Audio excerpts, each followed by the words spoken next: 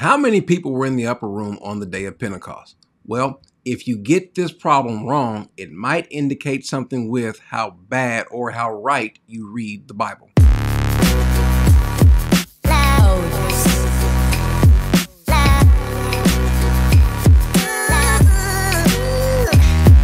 When we read the Bible, it's important, obviously, because it's the Bible, that we read it properly. The problem is we don't always read it properly, obviously, because if we all did, we would all understand and believe the same thing. Unfortunately, we do not. That is a huge problem. How do we fix that? Well, I want to look at something. I want to highlight a passage that would indicate or highlight at least why or where the problem is. Typically, when we hear something, we sometimes will take what we've heard other people say and make that to be the truth when we read the passage.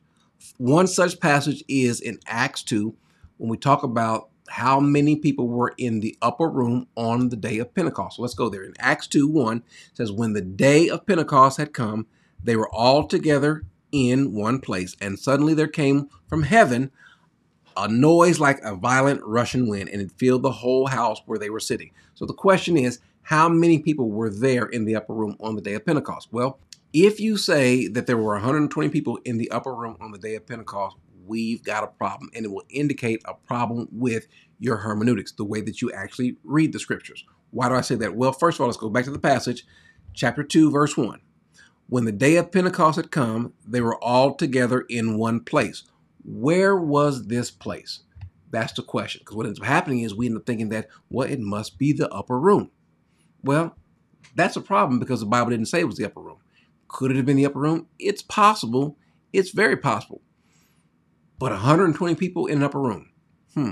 Let's think about this for a second. But let's go back to Acts chapter 1. And let's start a little earlier where we can see that maybe it's not even 120 people. So let's go to Acts chapter 1, verse 12. Then they returned to Jerusalem from the mount called Olivet, which is near Jerusalem, a Sabbath day's journey away. When they had entered the city, they went up to the upper room where they were staying. That is Peter and John and James and Andrew and Philip and Thomas, Bartholomew, Matthew, James, and the son of Alphaeus, and Simon the Zealot, and Judas, the son of James.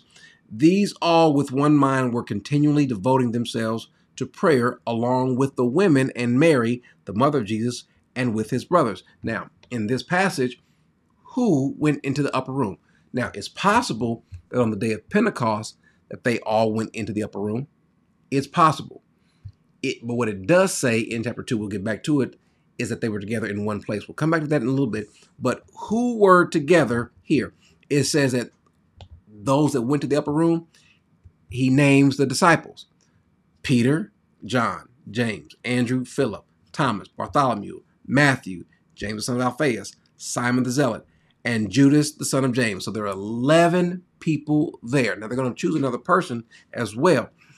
Then the verse stops, goes to verse 14 and says, these all were with one mind, were continually devoting themselves to prayer, along with the women and Mary, the mother of Jesus, and with his brothers. It did not say, because what happens sometimes we end up making it say what it doesn't say. It did not say that those other people were also in the upper room with them. Is it possible? Possible, but not likely. At this time, look what it says in verse 15. At this time, Peter stood up in the midst of the brethren. A gathering of about 120 persons was there together. Now, this 120 is not to say that those 120 were with them in the upper room. It's to say that these were the 120 people. There were also disciples who were with them. Peter stood up amongst the midst of the brethren. That's what it says. At this time, during this time, it was Peter who was standing up. Peter was considered the first among equals. So Peter was the one that was standing up, giving the loudest voice in the midst of the brethren. Oh, by the way, a gathering of about 120 persons were there together. Are you with me? And so it was only 120 people at that time who were considered to be followers of Christ.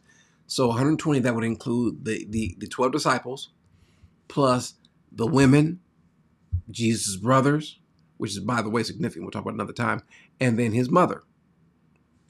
Now, we get to the day of Pentecost, it's a little bit different. So let's go back to chapter 2, verse 1.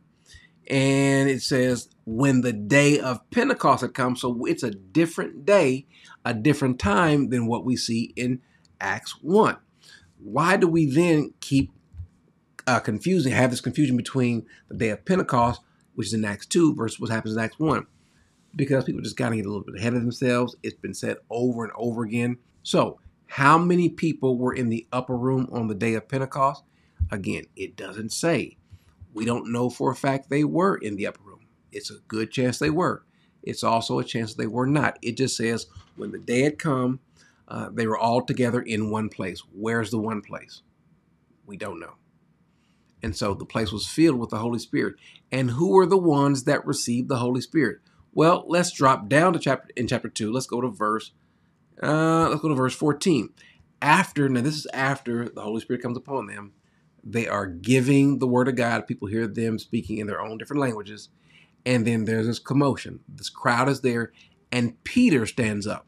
Notice what it says. But Peter, taking his stand with the 11, raised his voice and declared to them. So Peter stands up with who? With the other 119? No, with the 11. That's 12. There were 12 people that were in that place that received the Holy Spirit. Why do we say that? Matter of fact, that's going off what Jesus said. It's in keeping with what Jesus said. Jesus says to them, and you shall receive power when the Holy Spirit comes upon you, and you shall be my witnesses. He says it to who? To the disciples. To these, well, at the time it was 11, then it became 12. They received the Holy Spirit and did what? They gave the gospel. They preached. They were his witnesses in Jerusalem, which is where they are now, all of Judea, and then to Samaria and to the rest of the world. Just like Jesus has said it.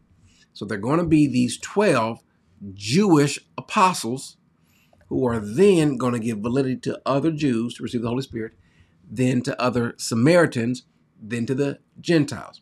It did not start with the 120. It started with the 12. And the reason why this is important, somebody might think, well, Corey, it's not that important. Yes, it is. It's important because this indicates how we read the Bible.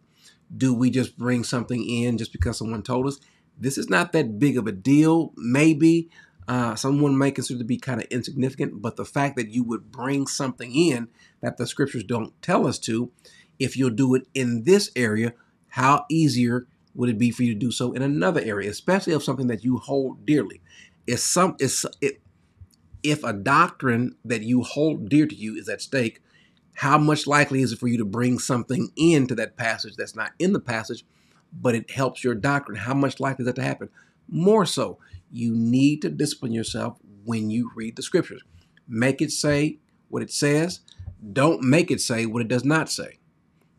It does not say that they were in the upper room on the day of Pentecost. It just says they were in one place. Is it possible? It's possible, but it definitely tells us that it was not 120 that were in that place with them to receive the Holy Spirit. God did not call the 120. He called the 12. These 12 Jewish men, these apostles, who are the what? As the Bible tells us, they are the foundation of the church. Jesus being the chief cornerstone. Here we have it set up just the way the Bible tells us it's going to have it. And then we see others receiving the Holy Spirit after that. So, again, make sure that you use this as an example, as a guide to how you read the Bible. Why? Because the Bible opens up even more so. It might even indicate any sort of biasness, any sort of openings, any sort of errors, any sort of gaps in the way that you read the scriptures. So I hope it's been beneficial to you. Please read the Bible the way it calls us to, just like you would read a menu, just like you would read directions. You would not add something to the directions. If not, you'd find yourself lost if you do. Same thing with menus or directions as far as cooking. If you want to add something where it says give a quart and you decide, you know what, I'm going to give 2 quarts. If it says give a pinch, I'm going to give 2 tablespoons, you're going to have a problem. Just like we're following that menu or that direction that was written by a man with no Holy Spirit, we want to follow this exactly the way that God wants us to. Amen.